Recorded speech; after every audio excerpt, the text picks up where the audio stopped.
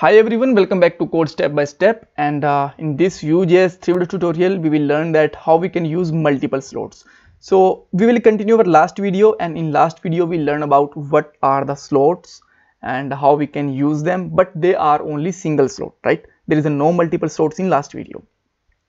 So in this video we will learn that how we can use multiple slots, and I specifically mentioned here with name because when we are using only single slot, then we don't need to define the name of that slot. But whenever we have multiple slots, we have to define the name, because now we have to specify that what data we want to show in what slot, right? So the second point is we will understand the problem with the normal slot, and then we will take example of multiple slots, or you can say that named slot, and at the last we will cover an interview question also. So let's understand the problem first of all. So here you can see that in home.view we are using child component, and in child component we are using a slot.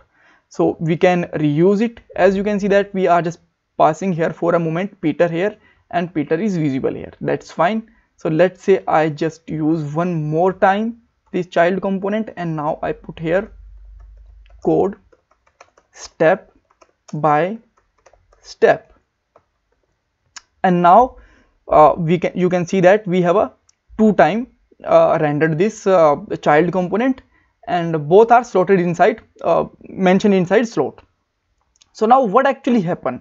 So let's say I just want to use this h1 tag also in our first child, or you can say that first component, but this should be visible in the second slot. So let's say we have here two slots, and we want to visible let me copy it again, right? We want to show the second h1 tag inside our second slot. So first of all, let's take a look on the output that we can just get. Now you can see that the all component is rendered two times, because first data, which is here, you can see that code step by step and Peter is rendered or displayed by first slot, then same data is rendered by the second slot also. If I put one more here, then you will see that the same data is displayed by three times. But now we have a question that how we can just specify some data should be visible in a first slot and some data is visible in the second slot. For that, what we can do here, we can simply put the name to these slots, and let's say I am putting here slot name. For that, let me put here like slot 1, and now we can put here slot 2, and now we can call them. This data should be in a first and this data should be in the second. So let me just create the all things from a scratch so that you can understand it better. So let's say we want to make a cart. In this cart we have a footer, we have a header, and we have content also. So how we can show that, right? So I am just making a div tag here like this, and we can close this tag. Now here I can define a slot like this, slot again like this, and now let me mention here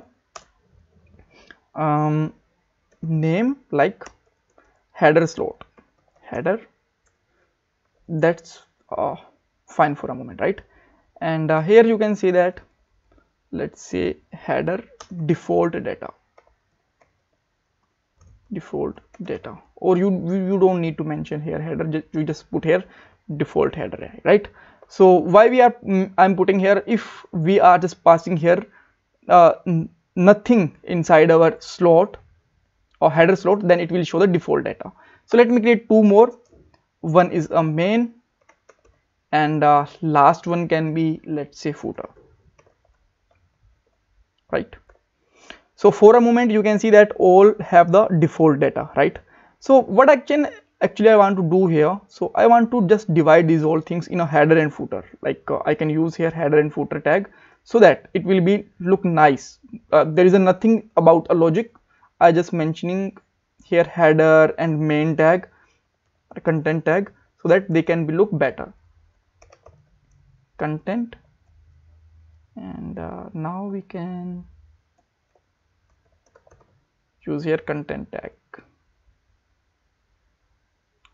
and we have to close them, right? Not to open again.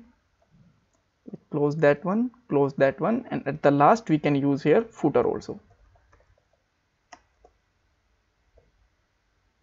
Let me close this footer. So let's see. Now we have the old data in 3 lines. That's fine. Now let's use them in our header tag. So first of all, what I want to do, I want to pass. So let's say first of all, let me define the data. And a third one, I have a button like this. Let me close this button. Let me put here buy now, right? So for a moment you can see that there is a nothing data is just displayed from home, because we did not define that what data should be visible in what slot. So now what I want to do, I want to show this h1 tag inside our header. So what we need to do, first of all, we have to define here template like this and use this h1 tag inside it. Yes, we have to use template tag inside template tag, and let me define here v slot, and slot name can be header. And now you can see that we are get the data from header. Same thing we can do 2 more time, one for main and second one for let me show here main and for footer also. And let's replace this data, p1 tag and button also at the last one, and we can again format it, and now you can see that this is looking nice. So let me just add some style inside it, right? Border 1 pixel,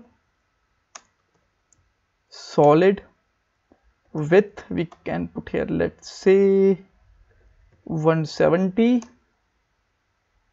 pixel, 170 we can put here pixels, and padding let's say 20 pixel, margin again 20 pixel, and text align can be in a center, right? And we can just put here width around 130. This is looking much better. So let me just copy it, and now go to the child one, and let's define here style. Close this style tag, and let me use add a class here dot cart, and let me add here a cart with that div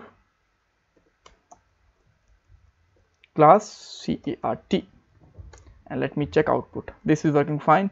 So again, now let's say I'm using this child again like this, and third time and this, and now you can see that we have a 3 cart. You can make a more style to just show them in a floated way in a right and left side, right? So here you can put here like say Peter, Anil, and last one let's say Bhaskar or someone right? So we have the 3 names. Perfect. So now you will find that, so let's say in a third one I just remove here button tag from third one, then you will find that you got the default data here, and the first let's say from a first one you just remove here second main data, and now you will find that you have a default data in a main content area. So with that way you can put a default value inside multiple slots and use multiple slots. If you still have any kind of confusion, you can ask me in the comment box. Don't forget to subscribe this channel and like this video.